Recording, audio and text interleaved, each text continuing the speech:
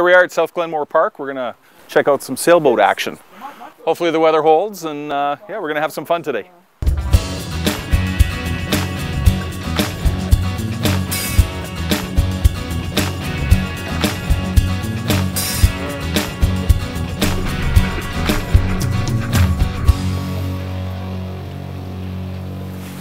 We're here with Dave Temple-Murray, and Dave, tell us a little bit about the club. I'm relatively new in this. I've been doing this for about a year. Started late last year, and thanks to many of the people that I sail with who got me encouraged into it. So what kind of boat do you have? I'm not sure of the actual model. Andrew got the boat from the coast, and it's a used boat, but it's an IOM, an International 1 meter. It sails well, but you know, the thing that is the true humbling thing about this sport is that no matter how fast your boat is, if you don't know how to sail, it'll get you. And so you learn all the time.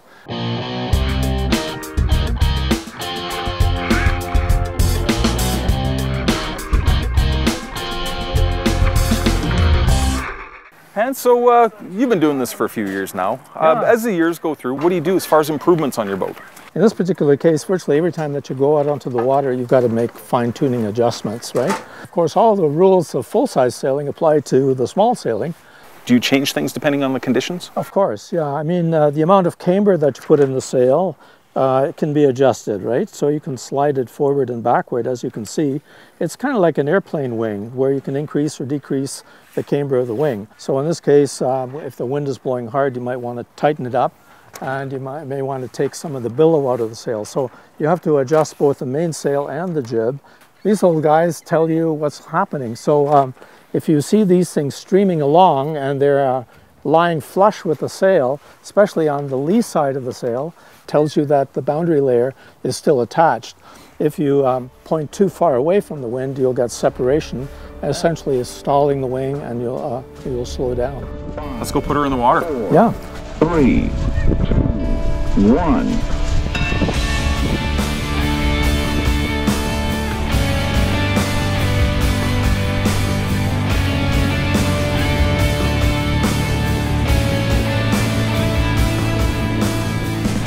The biggest advantage to sailing is strategy.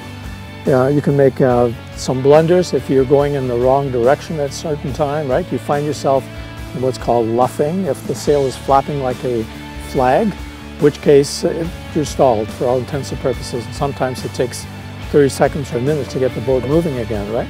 So you want to avoid that kind of a situation under all costs. When to sail and how to point it, where to do it, and how to sail around all the rules of sailing will, in most cases, win or lose the race.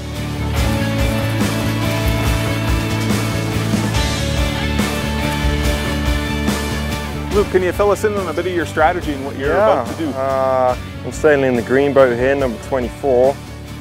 So the wind's all dropped off. We're all trying to push our way around this windward mark. Andrew seems to have found the best way up there. The last boat has a slight advantage when you're going downwind because the wind is coming from that direction. So you can see here I'm in the green boat. I'm trying to sit behind this yellow one and block all of his wind. Yeah. Oh no, that's not good. So I appear to have lost my keel. I don't have any lasso skills, so yeah, I'll do. Luke, I think your lasso skills are great. Luke, I'm really sorry about your boat. Well, that's okay. It's a boat I borrowed from Andrew. Don't tell him. No.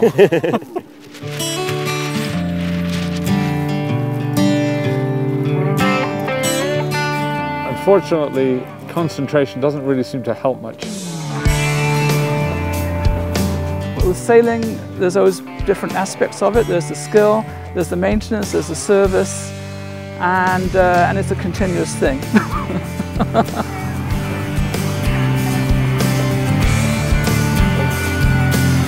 As a courtesy, when you're still racing, the other boats that have finished they usually simply get out of everybody's way that's still racing. I am on my own.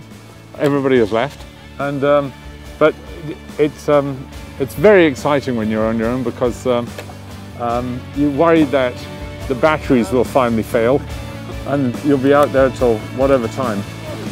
But yeah, that's it. We're done.